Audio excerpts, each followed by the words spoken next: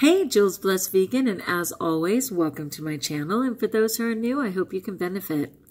So I had kind of an unexpected thing. I was rebounding. It's Saturday, and I was on there for quite a while my dogs were outside. And by the time I came back to the present and got off of the rebounder, I found a bunch of little dead bunny rabbits, and they were brand new. I mean, literally, their eyes weren't open. They were pretty much newly born, and I don't know if they were dead or not, or if the mom had abandoned them, but one of my dogs in particular was proudly showing me that she had found them, and I was just sickened and so sorry, because by the end there were 6 of them, and I didn't know they were rabbits. I didn't know what they were, so I just posted them and said, do people know what these are? And I'm praying for them. And most people determined they were rabbits, but one girl kind of let me have it on Instagram, saying I should have watched my dogs better, and those rabbits had a right to live. And it was like, man, nobody would have protected those bunny rabbits more fiercely than me had they been alive, or I had, found them. I raised these 3 little kittens that we found in a parking lot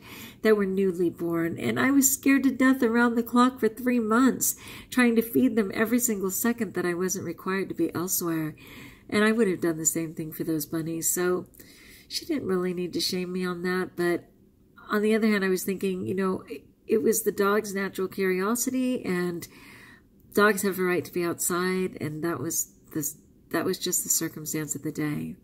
So God bless that little mom, if indeed she didn't abandon them when she comes back and finds her bunnies missing. But I already did everything I could, and I was already praying all I could. Oh, God, I didn't expect that today with all that I've been through. But anyway. All right, so what I was going to say was I wanted to talk about that very common phrase where people say that blood is thicker than water, and they usually bring it up with family, with circumstances regarding family, but I was watching a show and it referenced that and said that that wasn't even the original verse and that it wasn't about family. And I found that interesting, so I looked up the verse and it says, and I'll include it. It says, this is one of the many Bible verses that has been misadapted for common use because the word covenant doesn't roll off the tongue in everyday use. However, the real version completely changes the meaning. The quote comes from, "The blood of the covenant is thicker than the water of the womb." And this actually means that blood shed in battle bonds of soldiers more strongly, forgive me, I'm misreading it, means the blood shed in battle bond soldiers more strongly than simple genetics. Although we're commonly used to suggest the strength of family ties, it doesn't refer to family at all.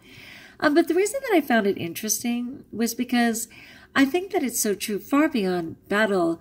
But I think we're in a battle right now. This is why it struck me, because I was like, we are all in a war right now. Anyone who's trying to go vegan, anyone who's trying to honor the planet and animals and their body and go against the standard American diet and what we probably were raised with, it's a battle. And when it comes to people actually putting us down, critiquing us, challenging us, judging us, all of those things, I feel like this is a covenant. It's a promise to one another that we're going to stay the course and make a change, first for ourselves and then for those we influence, and more than anything for the animals who get to live because we're choosing to eat this way, and for the planet that may have the smallest chance of recovering as a result of this better choice. So often in all of these support groups, and I'd like to think Jules Blessed Vegan is a support group for you, or certainly will grow into one, that in all of these support groups, we so often say, man, you guys accept me and know me and understand me better than my own family. So in a way, the blood of the covenant is thicker. Our covenant is to this way of eating and this cause than the water of the womb. I wish family understood me. My family's certainly open to letting me do my own stuff. I'm old enough for that. But I know a lot of you are wishing your family understood you better. So may we continue to be a covenant for one another in this walk, in our vegan walk. And this is certainly a strong bond, which in many ways exceeds the water of the womb. What do you think about that? I found it super interesting. All right, my friends, I'm going to continue to mourn those little bunnies and get on with my day as best I can. I think I was already so vulnerable from all the stuff I went through this past week that I just didn't expect to have to deal with that too. But you know what? It's like I said, life is so daily. So peace be with you and with me. Please share, like if you like, join us if you haven't, and until we talk again, best of all, be blessed.